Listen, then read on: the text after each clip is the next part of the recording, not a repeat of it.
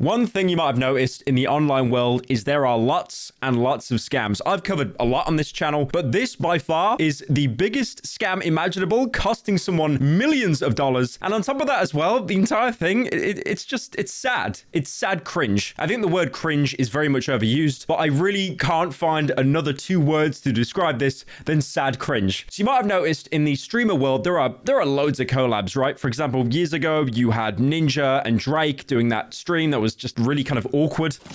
He's on it. Nice.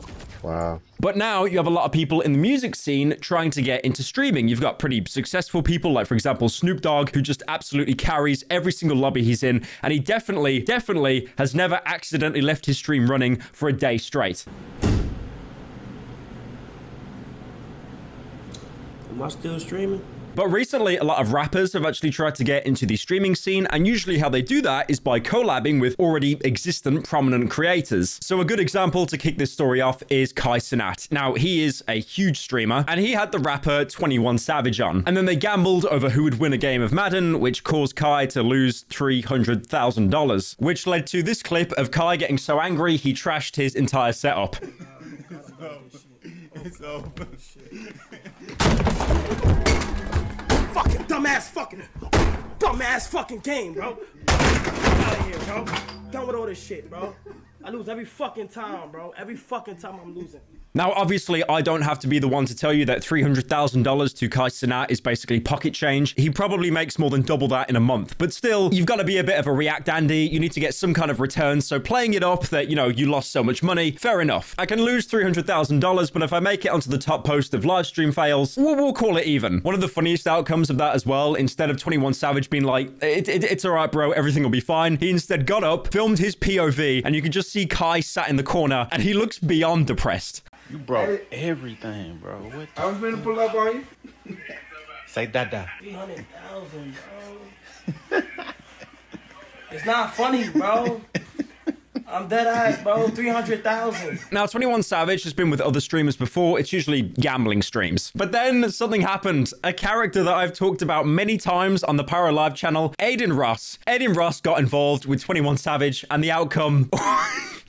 Now, they didn't jump straight into the gambling. Aiden had like a bit of an icebreaker with 21 Savage, like for example, him showing himself being swatted with body cam footage. But then at around the 30-minute mark, they start playing NBA 2K. So they had a single game of NBA 2K and $100,000 was on the line. Not $300,000, but still quite a lot of money. More money than most people will ever have in their bank account in their entire life. So then Aiden won $100,000. He got the bag, but then they did double or nothing and Aiden won again. So he got $200,000. And then again, because they're both insanely rich people, they do another double or nothing. So $200,000 turns into $400,000. And at this point, it's not looking good for 21 Savage. He's being absolutely rinsed by Aiden. So Aiden, for the sake of content, actually gives him an out. I'll tell you what, you owe me $250 instead of $388. You quit right now. Yeah? And I'm gonna tell you what I'm gonna do too.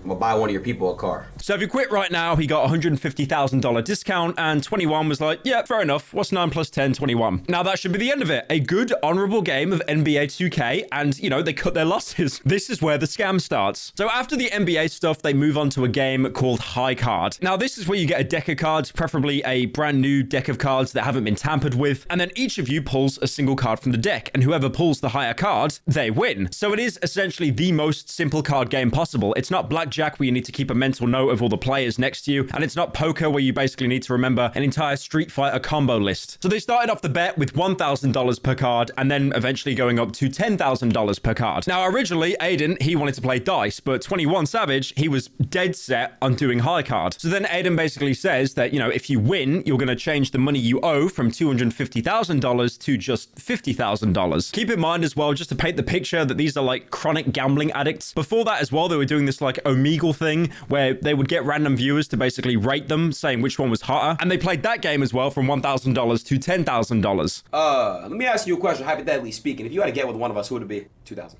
White boy. So 21 Savage then pulled 6 face cards in a row, which means he basically flat out won. But how did 21 Savage have better odds and more intelligence than Bradley Cooper when he took the pill in Limitless? But before that, I have some amazing news. I did an event last year called the Insomnia Gaming Festival in Birmingham. It was a great experience. I decided to make him a custom plushie of his TV head Soda. He had his assistant come up to me and say, he doesn't take fan gifts. So good, in fact, I'm doing it again. And definitely not because they are paying me hundreds of thousands of dollars to do so. So I'm going to be in Birmingham between the 29th and 31st of March. So that's essentially me at Insomnia for 3 days doing a meet and greet. Now, I know many Pyro fans don't like leaving the house. I need some kind of incentive. So we are selling exclusive merch at the meet and greet as well. This will be for Insomnia 72. And also on top of that, because I'm feeling extra generous, we're going to do a free giveaway. This includes 3 pairs of weekend tickets. And on top of that as well, a free hat from the brand new merch collection. All the details for the giveaway are down in the description. But yeah, I'm going to be in Birmingham between the 29th and 31st of March for the Insomnia Gaming Festival. I do want to apologize ahead of time that it does take place in Birmingham. I cannot guarantee your safety. Well, Aiden Ross went over the deck and he noticed that every single face card, the cards with value, are actually marked with a fingernail. So all the face cards and aces were marked, which are basically the cards you need to pull to win. So 21 Savage would know which ones to pull and which ones not to pull. If you didn't know, by the way, that's basically cheating. That is like saying to the dealer when you're playing blackjack, can I just look at that card before you serve it me? And if not, can you give it to that guy? And then obviously when Aiden realizes the confrontation after that, it wasn't even a confrontation. It was just awkward silence. Oh, goddamn. All this shit. Now, thankfully, Kai Cenat was here to save the day, not to pay the money back or get 21 Savage to pay the money back, but just being a React Andy on stream. Damn, why you sound sad, bro? I'm on stream right now. But the funniest thing is, after all of this, 21 Savage then had the balls to post an Instagram story, basically trying to claim his innocence. He said here, as you can see, lame word I can't say, scratching cards and blaming it on me. That fuck, word I can't say. Aiden trying to call me a scammer, let that Jew know that he's blackballed from all the rap games. Rat emoji. Now, a lot of streamers started to weigh in here, probably because this is the biggest Twitch happening in the past, I don't know, 24 hours. I mean, to be fair, I think the only news we've had the past week on Twitch is this, and then Pokimane streaming on YouTube. But XQC actually reacted to it, and he thought that the dice that they were going to play, the game that Aiden wanted to play originally, where they threw die, the die might have been loaded. 7. Oh, nah. Wait, y'all can't see the camera. Wait.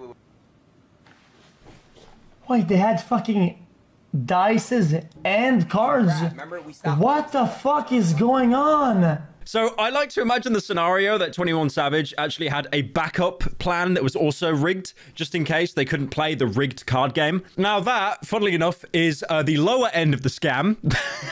Because Aiden Ross got himself involved in another scam a couple days later. And this one, I don't even know if I can call it a scam. It's basically just robbery. It's a really sad robbery. So Aiden lost a lot of money because of 21 Savage. And he probably thought, no, you know what? We're not going to have any more rappers on the stream anytime soon. No, never mind. Let's bring on Playboy Carti. I don't care. It got me the top post on live stream fails. Bring him in. Bring him in. Now, the stream with 21 Savage and Aiden, that was around 2.5 hours long. The stream with Playboy... It's 6 minutes long. That's not even a stream. I have to make my videos at least 8 minutes to basically get any money from YouTube. So a 6-minute stream, it might as well just be an extended TikTok. So Aiden, in this really sad attempt to basically buy someone's friendship and to get as much clout as possible, he offered Playboy Carti $2 million, which he said himself, to have Playboy on his stream for a single hour. And then about 6 minutes into the hour, Playboy basically just takes the money and then walks away. So you see this point in the stream where Aiden basically gives Playboy Carti a hug. He paid $2 million for that hug, by the way. You know, it's a lot amount of money, dear. I got you, bro. From me to you. Yeah, I got you, bro. Oh, you do hugs?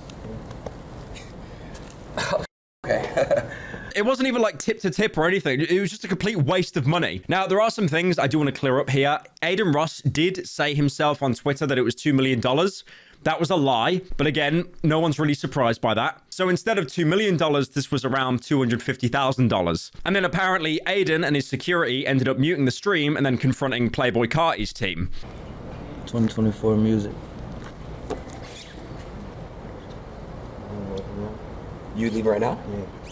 All right, well, let me mute real quick. And even though Playboy did take that money, Aiden and his team managed to get around, I think, half the money back, like off stream. Aiden, on top of that as well, apparently cancelled some private jet that he was going to get as a flex to get Carty and his team back home. So overall, Aiden has been scammed the best part of $1 million within like 3 days, which has to be a world record apart from people with an actual chronic gambling addiction. Now, like I've said in this video and loads of previous videos as well, I've been like really critical of, you know, stuff that Aiden does. I do still kind of feel bad for him, you know, setting up this whole thing, paying an insane amount of money, and then they basically walk out 6 minutes into the stream and then demand a full payout.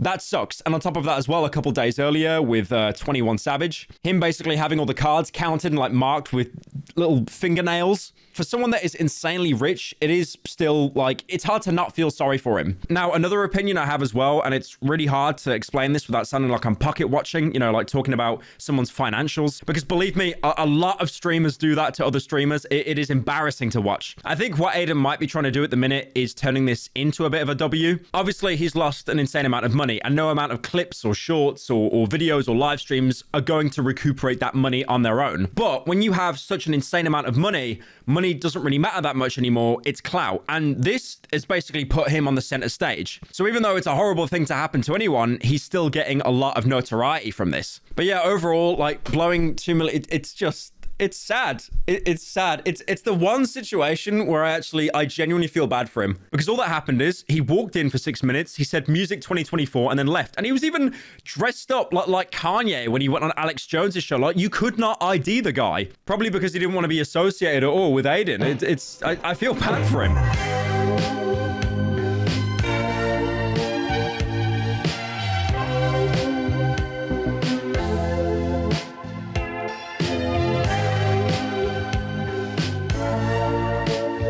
One day you will have to answer for your actions, and God may not be so merciful.